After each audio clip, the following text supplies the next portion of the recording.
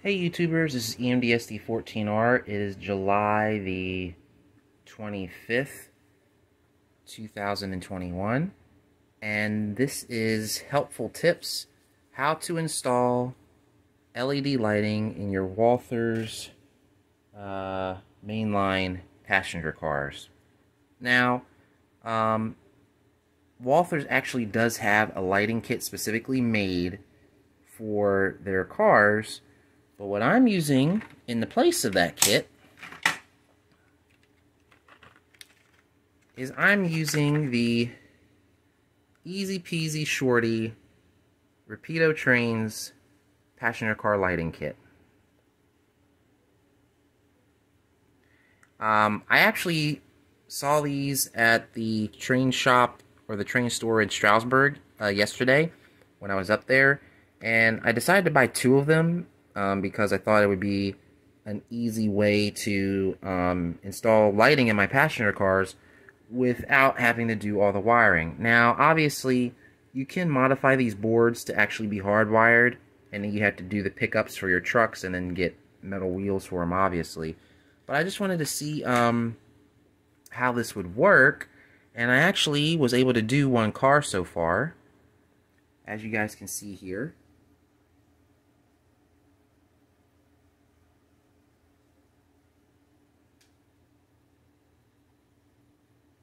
Now, I will admit one of the LEDs was blown out in this car, or in this kit. But yeah, you can just wave the wand over, turn them off, and turn them on, which is really cool. Now, it's not just something simple that you just stick inside the car. There are some modifications you have to do to the interior of the car, or the roof, I should say, the inside of the roof.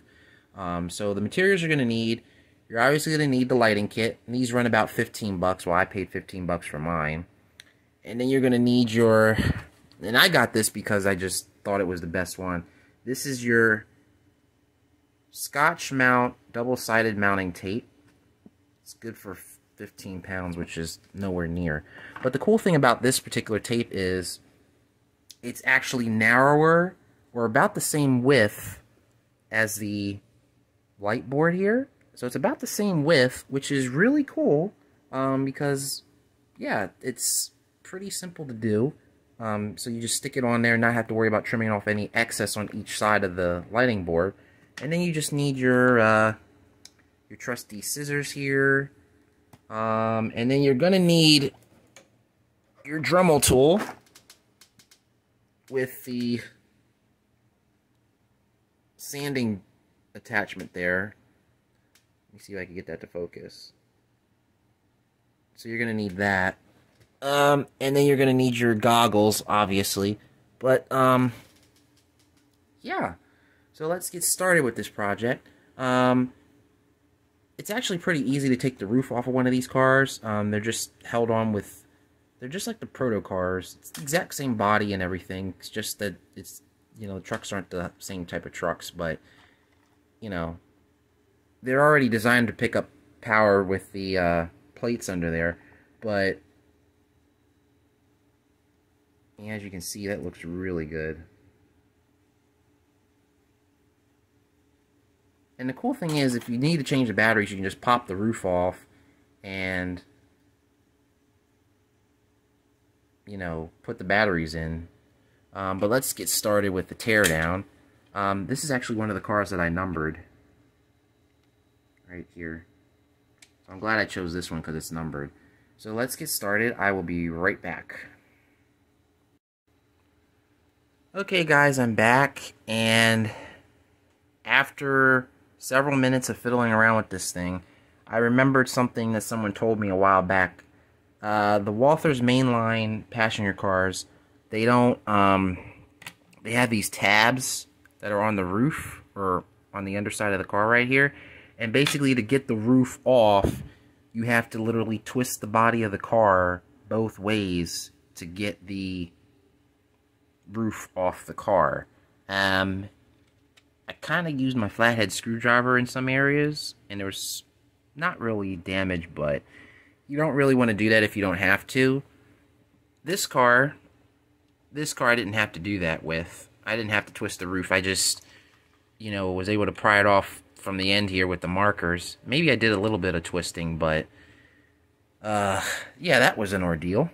Alright, so now that the roof is off, now I have to prep the inside of the roof for the Rapido kit. So if you see these holes here, or these holes with the studs, this is for the Walthers LED kit. So basically what it'll require you to do is you use the Walthers kit, then you have to remove the floor or the interior of the car, and then, put your wires in and stuff under there and then close it all up. But since the Rapido one doesn't require that, all I have to do is use my Dremel tool and remove these pieces here, and then I will set the car, or set the lighting kit inside the car. Now, I'm looking at this and I'm trying to figure out where the best place would be to put the lighting kit, because I have a bathroom here, I think that's a bathroom, and a bathroom here. So I have to figure out where I'm going to sit this inside the car, because at least at that car I had the battery sit back here. So I got to see if I can get them to fit right in this area so that the whole car is illuminated. So that's the next step. Well, yeah, take this out, put the tape on, and yeah, I'll show you guys. You guys get it. But next operation is going to get these removed. Okay, the studs have been removed, as you can see here. Now the next order of business is to sand everything down. So I'm just going to be using this scrap piece of sandpaper here. What is this? I think this is 180 grit. So I'm just going to use this scrap sandpaper here, sand everything down in here. Then I'm going to wash the inside with soap and water thoroughly, and then I'll be ready to install the kit. Okay guys, I'm back, and I just got done washing this out. So it's all clean in here. So next operation is to take the kit out, put the double-sided stick tape on it, and then we should be ready to go. Okay, I have the batteries installed, and let me just lean this. Let me just lean this up against here like so. Oh, I can lean it. There we go. So before I install these kits, I usually just test them to make sure that they work. And it works. So now all I have to do is cut the tape. Let me see if I can do this on camera. So what I usually do is I just lay the light bar down, or the light, board down, I should say board. And then, yeah, let me put the camera down and I'll show you the end result. So basically what I do is I cut the tape to the proper length. So I start here, and then I move this way, and I cut it out. Sorry about that, my camera actually cut out. So yeah, I cut them basically to length as needed on both ends. And now what I'm going to do is I'm going to see which end this is going to sit on, or sit in, because I want to make sure I have enough room inside of the car to fit this. So it might actually have to go something like that, maybe, which I think it would be fine, but I don't know. Maybe I'll look at this car with the lights on and see how far away it is inside of there, and then I'll make the determination using that as a reference. But once that is done, I will go ahead and install it on this roof. I will show you guys that process, and then I will show you the finished product. So I'm just test fitting right now, guys. I'm just mocking up where it's going to go in the car and see how it looks. And I think that's the final place that I'm going to have it. I think that's a good place to put it. So now all I got to do is take the tape off and then press it to fit, and it should be ready to go. Okay guys, I got the light kit in, and it's pretty much ready to go. Let me just do another test. See what we got here. Yep.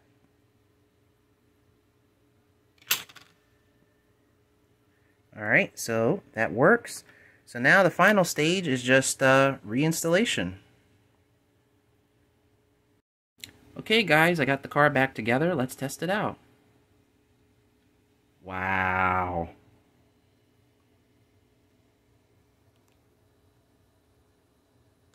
That looks amazing.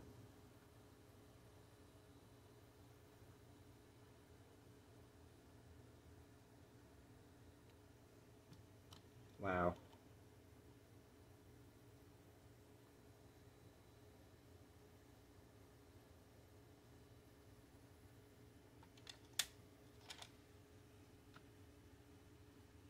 Oh, you can't see from that end.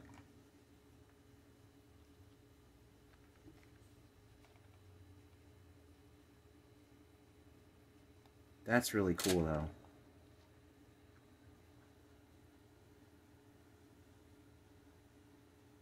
That's really cool.